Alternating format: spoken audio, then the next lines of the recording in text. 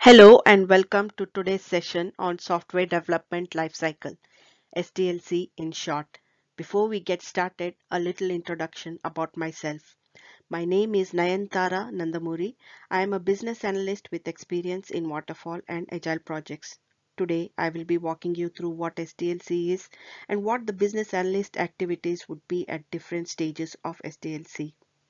SDLC is nothing but the various stages in the development of a software, namely planning, requirements gathering, design, coding, testing, deployment, and maintenance.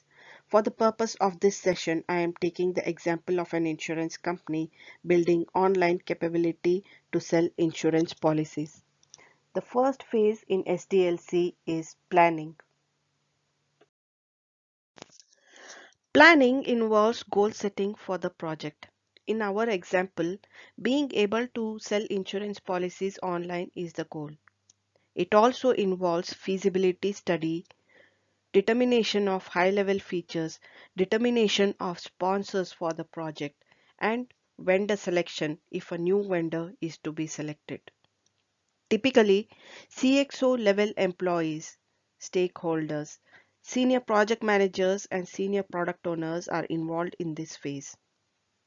It is important to note that BAs may not always be involved in this phase. However, depending upon the organization's practices, lead BAs could be involved.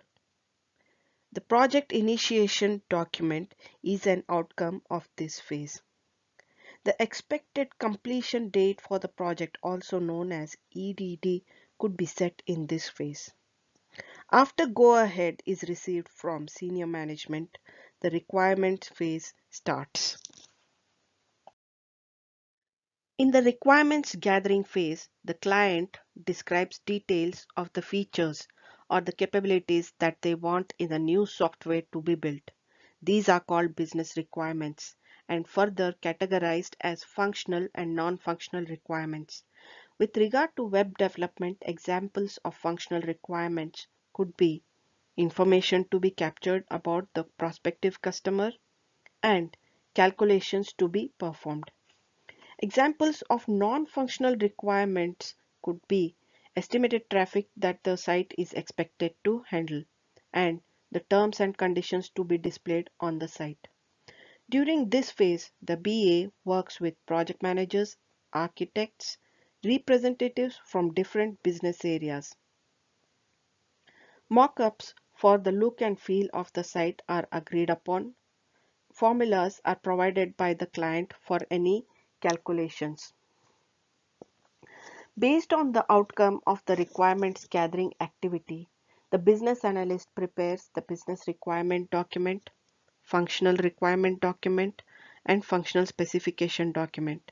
The business analyst also does the system impact analysis and identifies the business areas affected. The business analyst could also come up with a to-be process map. All these documents are reviewed with the client and sign-off is sought from the client. Once sign-off is provided by the client, the design phase starts. Based on the outcome of the requirements gathering phase, the architect determines the hardware and software requirements. The architect creates the high-level solution design document.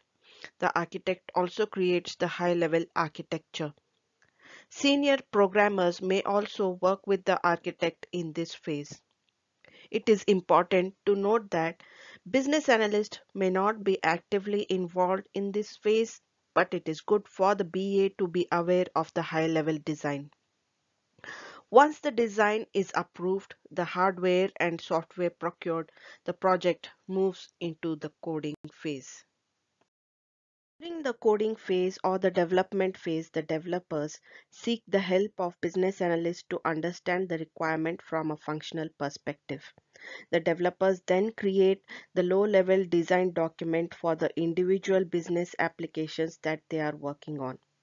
These low-level design documents, or LLDs as they are known, are reviewed by the architect. After receiving the approval from the architect, the coding begins. Each of the developers complete the code and perform the unit testing in their local environments.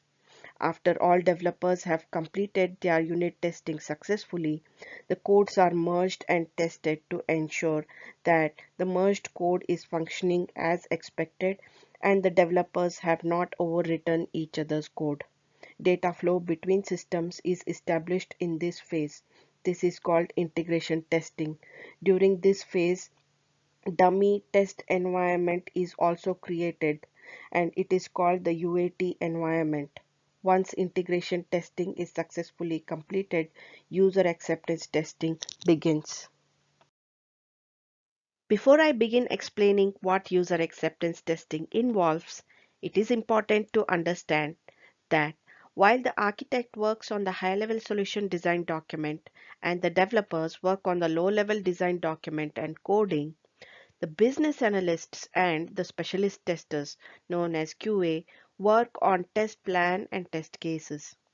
These are dummy activities to be performed in the UAT environment to validate that the code written meets the requirements of the client.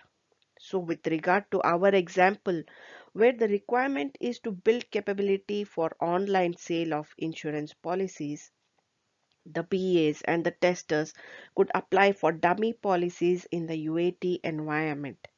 Examples of other validations are verifying the text on the website and the associated automatic processes and validation messages. During the UAT phase, the test cases are executed and bugs are written up for failed test cases. Now let us take a look at the defect lifecycle or the bug lifecycle. As and when defects are logged, the defects are assigned to developers. The developers then analyze the defect in association with business analyst and architect.